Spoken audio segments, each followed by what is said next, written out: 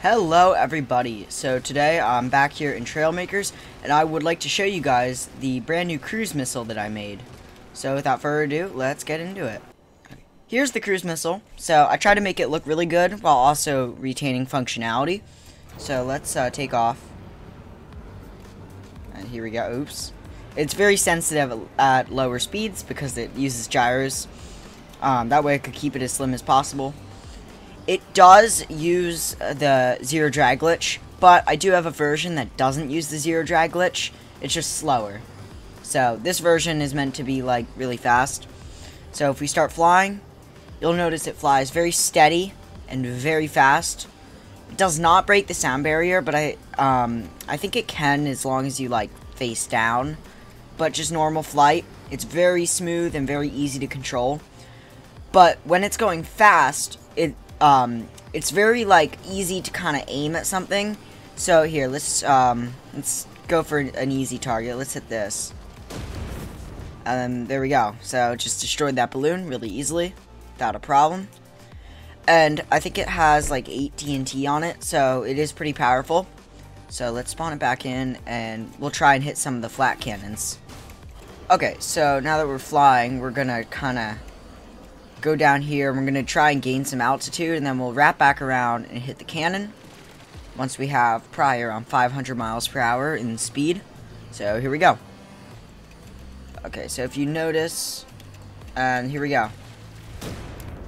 Perfect hit. It's completely destroyed.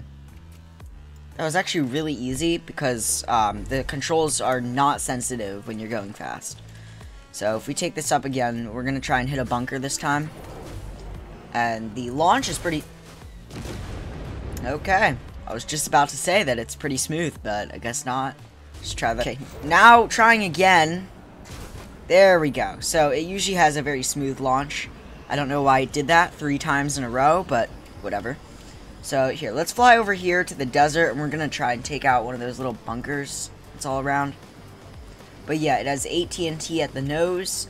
And I can actually detonate it at any time just by clicking the mouse. So in like multiplayer, you could chase down someone's plane and detonate next to it. So here we go. Perfect. As a direct hit. We are kind of stuck though. So here, let's take off. And I'm actually going to try to hit a moving airplane, which is a little bit harder, but still pretty easy with this thing. It's actually really glitchy, the launch pad.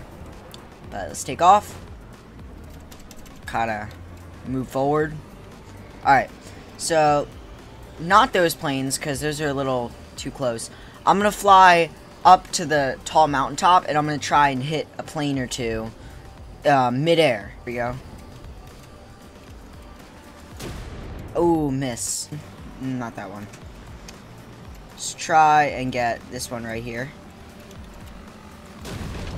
Oh, we got it. Nice. I'm not going to waste any more of your guys' time. I'm just going to cut the video to where I'm using it against real players just to kind of demonstrate how well it works. So, enjoy.